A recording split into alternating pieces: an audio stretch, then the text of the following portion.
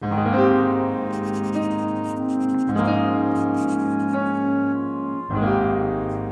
it is Thursday, November 2nd, 2023. I'm Chris Remo, and welcome back to the New York Times Crossword Daily Solve. It is a Thursday crossword, which means we are going to be solving what might be a slightly tricky crossword with an interesting or intricate theme. So, always curious to know what we've got going on in the Thursday. Let's find out. This tricky themed edition of the Daily Solve has been brought to us by Mitchell Turek, William, Camtron, and, as always, the Indomitable Shoalmaster and the Incredible Horror Family. Sorry, stumbled over my words there for a moment. But those five are, of course, benefactors of the Daily Solve Patreon campaign. They are supporting this channel. I'm very grateful to them for that. Thanks to those five. Thank you to everybody who is a patron of the Daily Solve Patreon campaign. And if you'd like to consider supporting the channel in that manner, you can head over to patreon.com/dailysolve or click the link in the description field underneath the video where you can find the bonus videos available to patrons, as well as, of course, the exclusive Daily Solve mug for benefactors. Thank you, as always, to everybody who does support the channel. I really do appreciate it. And thanks as well if you subscribe to the channel on YouTube, if you've liked any of these videos or commented. Those things all help in some manner, so thank you to everybody who's done that. And finally, there is the Daily Solve Discord chat server, which you can join via a description field link as well. It's a nice, friendly chat community. All right, so let's get on with the puzzle. This is a co-construction by Chase Dittrich and Christina Iverson. Chase Dittrich, I think, around 10 puzzles, and Christina Iverson around 24 puzzles for the New York Times. So relatively experienced constructors here, and it was edited, as always, by Will Shorts. So let's start solving and see what sort of Thursday shenanigans we've got in store for us today. Jack, but not Jill. I'm not sure. I mean, this could be a punny way of referring to Jack the tool, or maybe the card. Maybe it's a... Yeah, actually, I kind of like card. Let's try it and see if that works.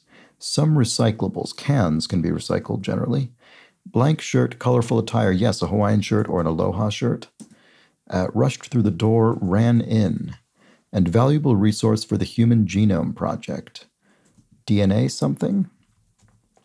Here we have non-Muppet owner of Hooper's store on Sesame Street. Well, this I certainly wouldn't have remembered, so I'm glad I got it with the crosses. Looks like Alan Hooper, I suppose. And then, right, okay, this will be thematic, presumably. Beg your pardon. So there's obviously a missing N. What does that mean in the context of this answer? No... It's either no something or non something. I'm not sure, actually. Here we have a Shiba Inu Japanese dog breed. So DNA bank, maybe, the valuable resource for the Human Genome Project. That would make sense. Let's see if I can justify that. Something that's not digital, it's analog, such as a clock, for instance.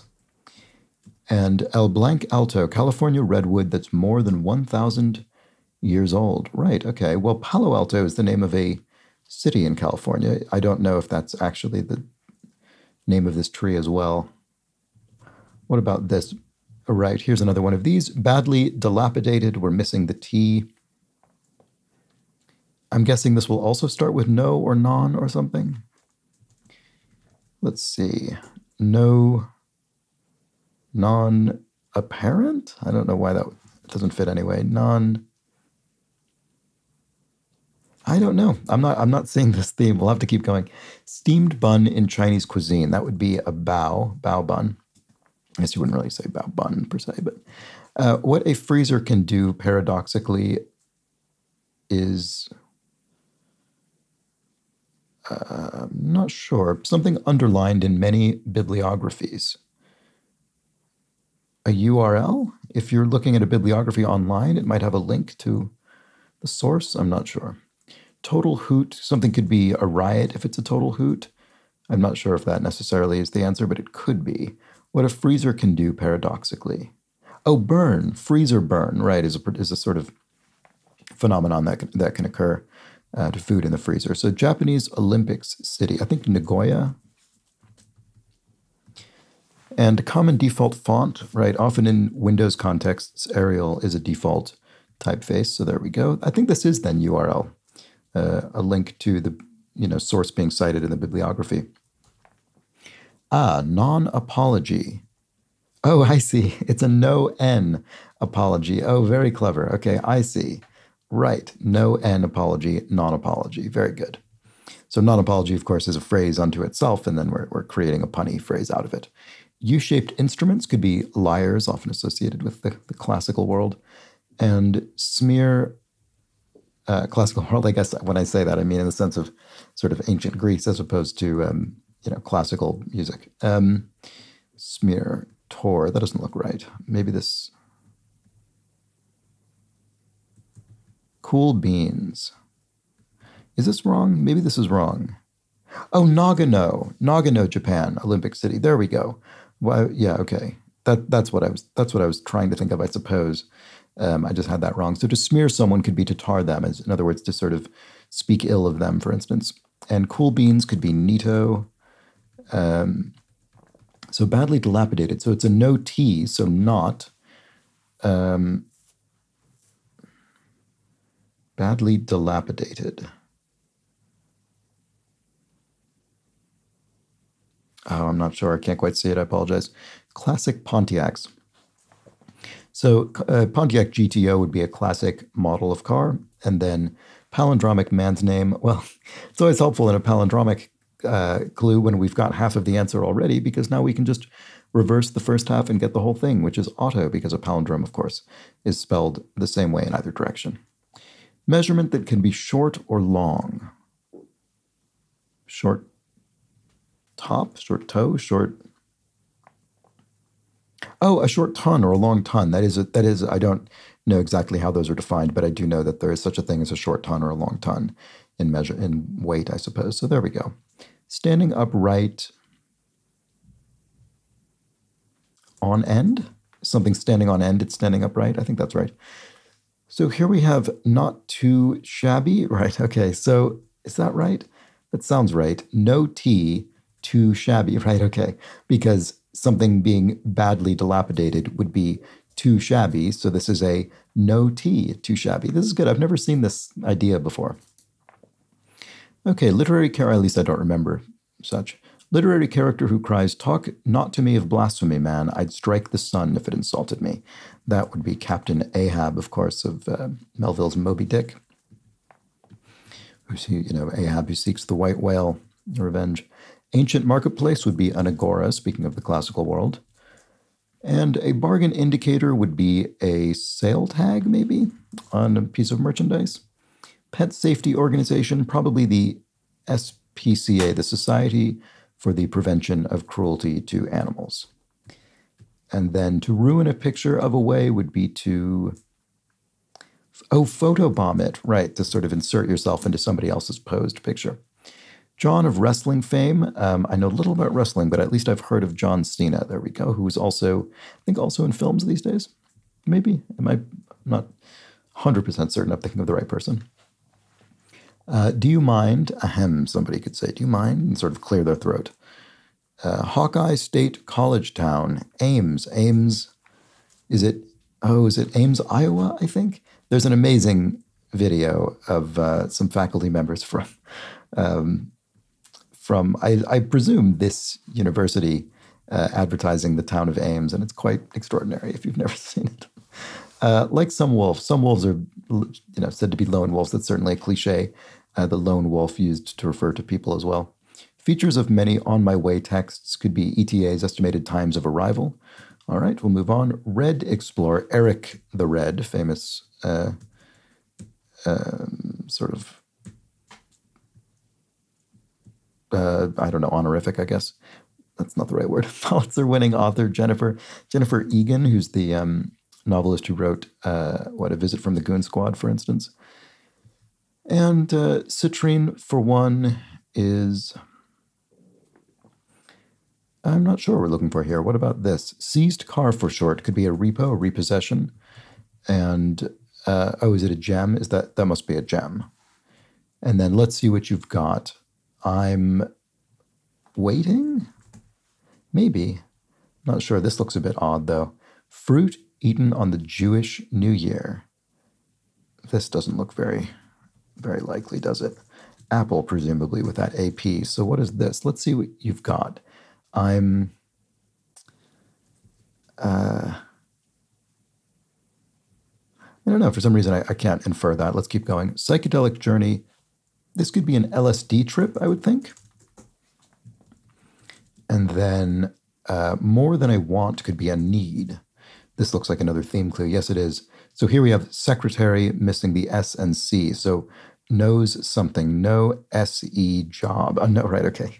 So a nose job is a bit of, it generally refers to plastic surgery operation, but here we have the no SE job because a secretary is an example of a job, a profession. There we go. Actress Pinkett Smith, Jada Pinkett Smith. There we go. Word after blow or bowl. Something could blow over, or you could bowl someone over, amaze them. So there we go. A GPS is an example of a nav system, a navigational system, and I think it's probably the case here that GPS being abbreviated also points to nav being contracted as opposed to navigation. It's just the way that the clue is written is a bit of a tip of the hat in that regard. Former Russian orbiter, Mir, the space station, as I'm fairly certain what this is referring to. And then cream cheese is, no, it's not cream cheese, sorry, it's creamy cheese. So here we have brie, a creamy French cheese, a soft cheese. And then a place for a swing set could be the yard, where you might have such things. Not up. If you're not up, you're abed maybe. You're in bed, you're abed, you're lying down. To the extent that something happens could be as far as it occurs. So to the extent that we need to solve this crossword, as far as we need to solve this crossword, we'll be answering all these clues. That was a horrible example, but you get the idea. Blank phone, P-E something phone.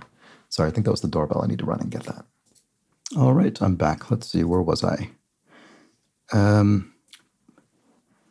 So what actually is this? Let's see. No, 3 letters, phone.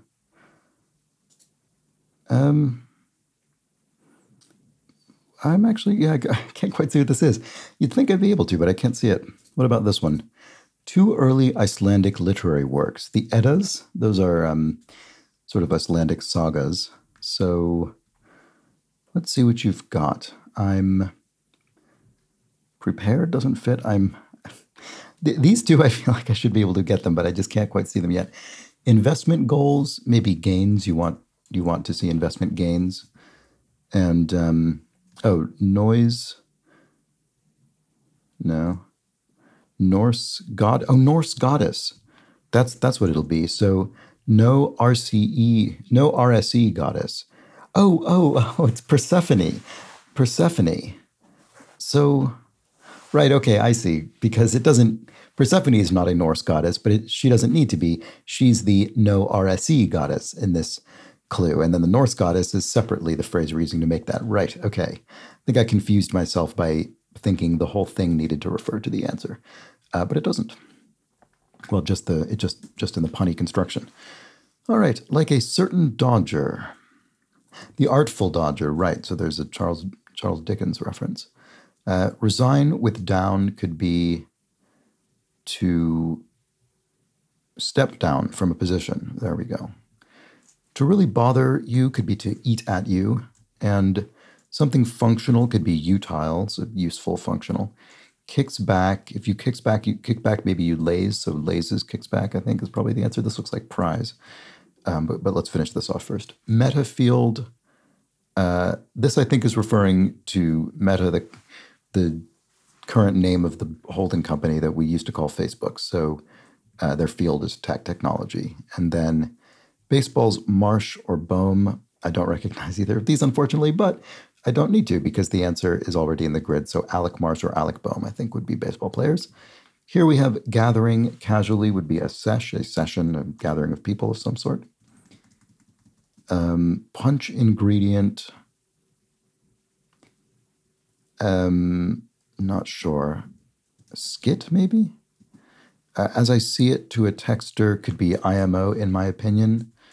Member of a 1970s singing family, right? So the Osmond family, from Donny Osmond, I guess, is the best known. Actually, probably the only one I could name. And then thin woodwind could be an oboe, so a woodwind instrument. This looks like Nobel Prize. Championship, yes, championship belt. And so it's a no BEL prize, a Nobel Prize, because the BEL would make up belt and championship belt.